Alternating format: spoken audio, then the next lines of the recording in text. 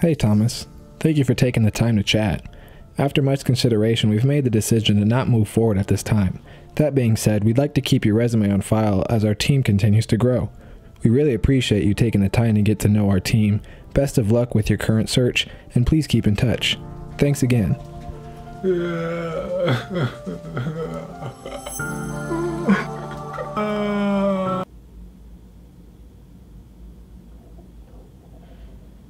How's it going, everybody? Today I had something completely different planned for today's tip from Thomas, but after that email I got this morning, I decided that I'm gonna switch it up and do something that I've been thinking about a lot.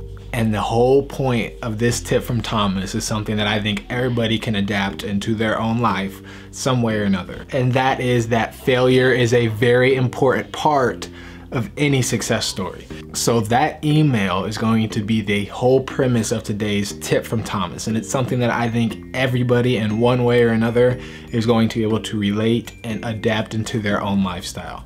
Everybody's gone through it. Everybody's gonna experience it at one point or another in their life, but it's a matter of how you respond to it that defines what kind of person you are and what kind of person you're gonna become. So with that being said, guys, I'm gonna go and explain a couple key failures I've had in my life that have put me on track to be more successful in my life. Failure number one, like I said, if you know by now, if you watch my videos by now, I played sports. I played sports for a very long time.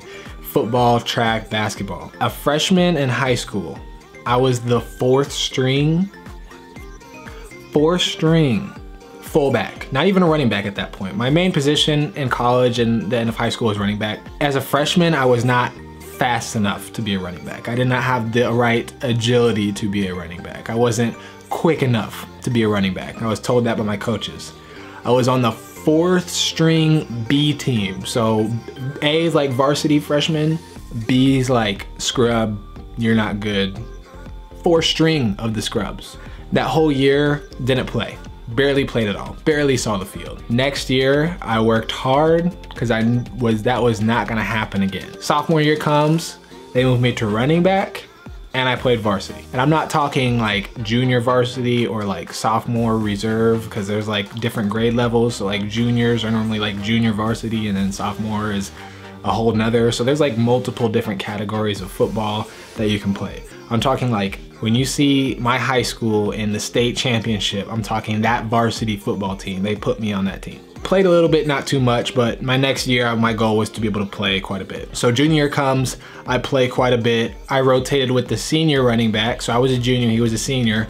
We rotated off every series. So time comes for the state tournament, and we were in the quarterfinals. So we had 2 more games left to win it all.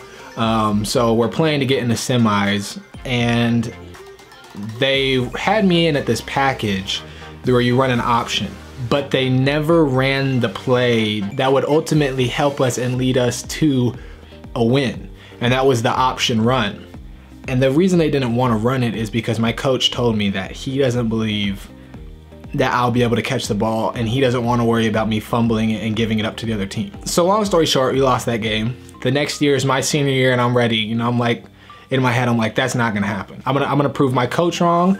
I'm gonna prove my teammates wrong. The only person I was really playing for was the people that had my back that whole time, and myself, to prove to myself that I am as good as I knew I was. My senior year comes, and I snapped off. Rushed for over 1,300 yards. I only played in, I believe, 8 games. My average was like 180 yards per game. I scored 21 plus touchdowns. After my senior year, I was able to play in the Nebraska All-Star Bowl. So it was a fundraiser shrine bowl for all the Nebraska All-Star players. Multiple different teams, or there were 2 teams chosen from multiple different schools. Every school had their All-Stars pulled, and then obviously you're competing against the other school's position players. So I was competing against all the other all-star running backs of Nebraska to start for that all-star team. Long story short, ended up starting for that team. So I not only went off my senior year during high school, I was also nominated to play in the All-Star Bowl for Nebraska and got a pretty hefty scholarship to go play for college. All because I started from being a 4-string B team fullback And I was told multiple times I wasn't fast enough, I wasn't quick enough, I couldn't do it, I wouldn't measure up, I couldn't catch the football.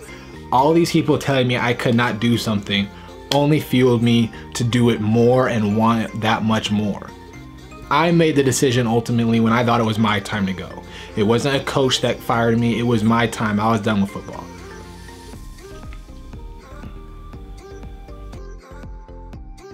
So example number 2.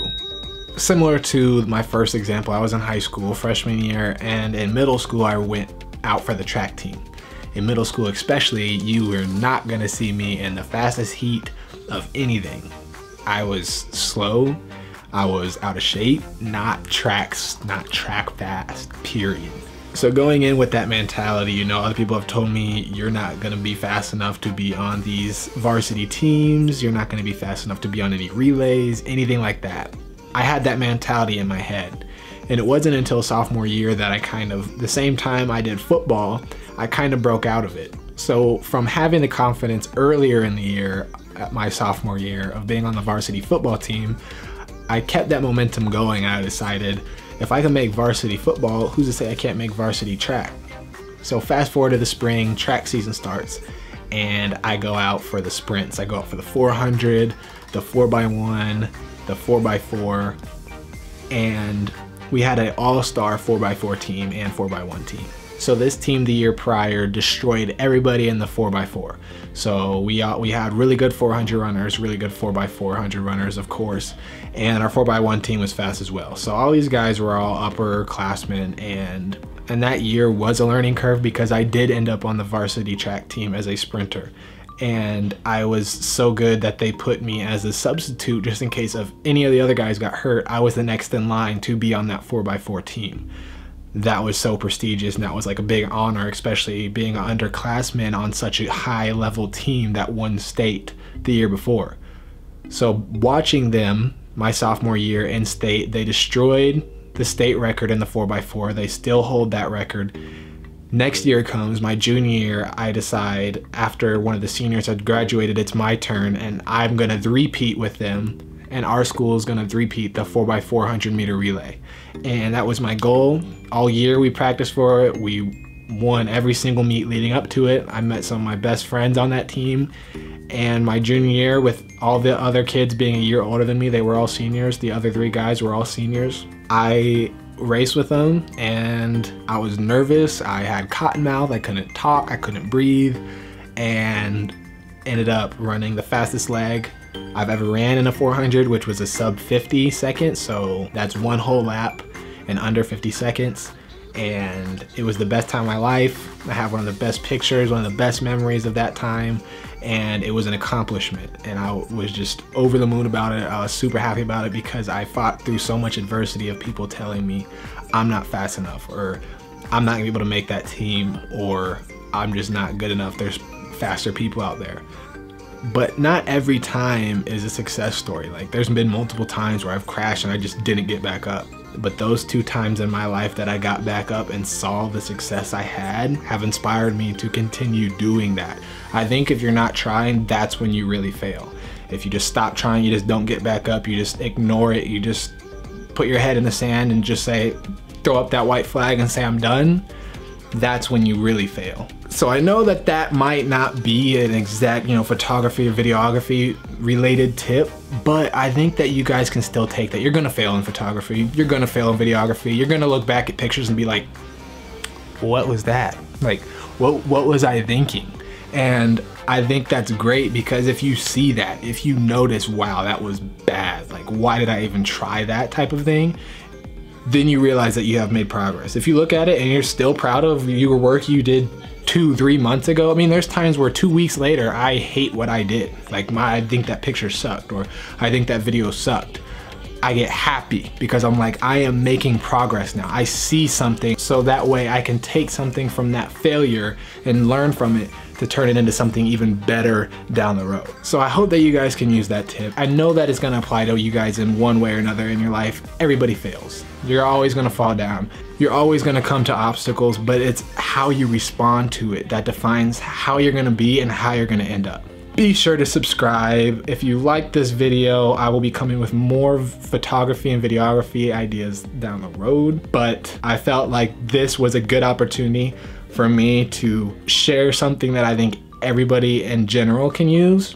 So I hope you can bear with me. I hope you enjoyed it. Be sure to like, subscribe, comment, all that good stuff, and be sure to stay tuned for this week's vlog because it's gonna be hilarious and I'm answering all your guys' questions that you have asked me. So with that being said, guys, have a great rest of your week. Go create, go make, and go do something that makes you happy. Until next week, guys, I'll catch you in the next video. Peace.